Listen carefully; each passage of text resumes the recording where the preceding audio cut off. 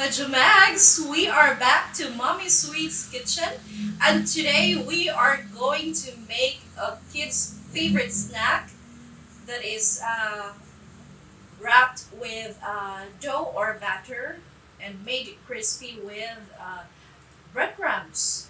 And the filling is actually not limited to spam, sausages, hot dogs, cheese, anything you like, you can have it. So, I'd like to show you our bida ingredient hot dogs. I have here big shot hot dog. You would be using mozzarella cheese slices para mas magiging mas yummy and exciting. We are going to mix first our flour. I have here 3 cups of flour. Magdadagdag ako ng 1 teaspoon of baking powder, 2 tablespoons of sugar, or 1/3 cup of sugar kung medyo gusto mo ng matamis-tamis na batter. And of course, to balance the flavor and taste, we'll be using 1 teaspoon of salt. We just need to make sure na na-mix natin maigi ang mga ingredients. For the liquid ingredients, mga Jumex, we would be adding whole milk, 1 piece egg,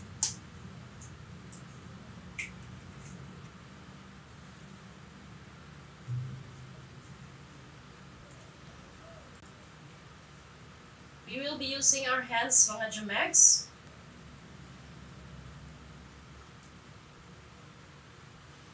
Himas-himas at lamas-lamas lang. Ang lahat ng ito ay may hangganan. Sa katapusan ng iyong pagmamasa, ay makikita mo ang magandang resulta. Huwag ma-discourage kung ganito ka messy ang kamay nyo. Kung galit ka, pwede mong ibuhos dito lahat ng galit mo. Pwede mong sampal-sampalin. Para hindi ko na gusto ang kinalabasan, mga Jumex. Pwede mong itapon-tapon.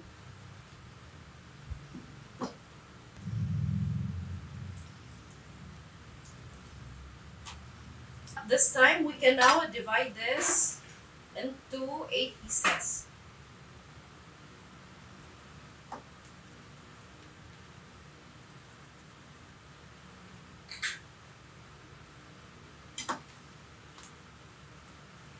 And we have 8 mga Jumegs, 8 balls. So, we'll just set it aside here. Ito ang ating hot dog. So, I'm using a big shot hot dog, low-cost hot dog, medyo mura sa market. Cut this in half. So, we already have here 8 pieces. Tutusukin lang natin.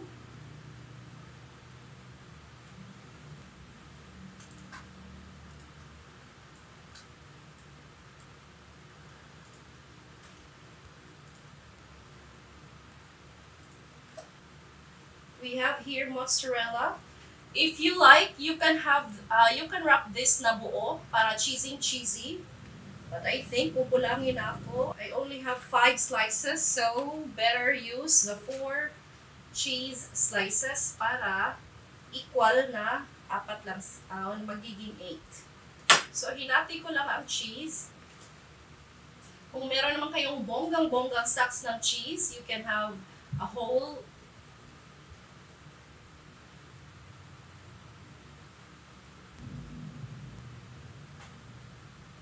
So, ayan mga Jumex, nabalot na natin ang ating mga hot dogs. Isa-isa na natin ibalot sa ating prepared na dough. Isang palatandaan mo na maganda ang kalalabasan ng dough mo dahil magkakaroon or makaka-create ka ng parang window pane.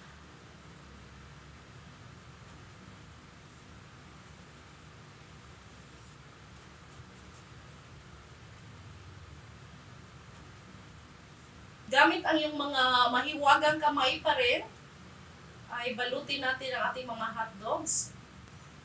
Ayan. You are just going to dip it para magiging crispy talaga siya.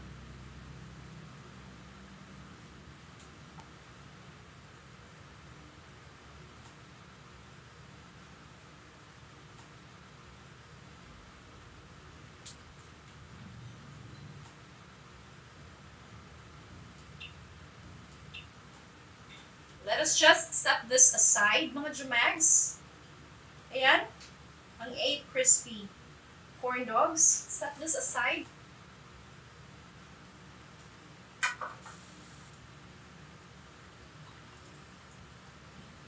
So ayan mga Jumex, I'll be dropping.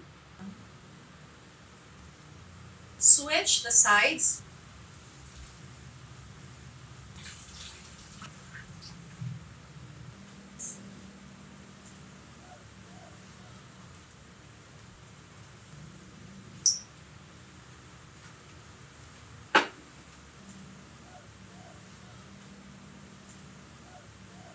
Atin ang matikman ang sarap ng ating corn dog. So I have here mayonnaise and tomato ketchup.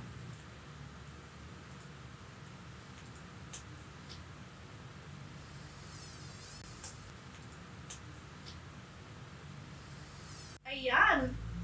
Mukha pa lang mga Jumegs, very pretty na.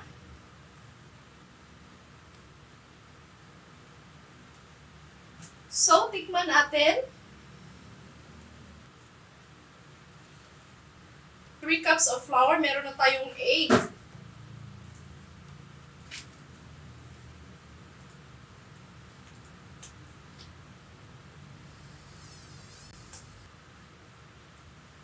So, naghahalo ang lasa ng masarap na dough. Medyo matamis-tamis dahil naglagay tayo ng sugar.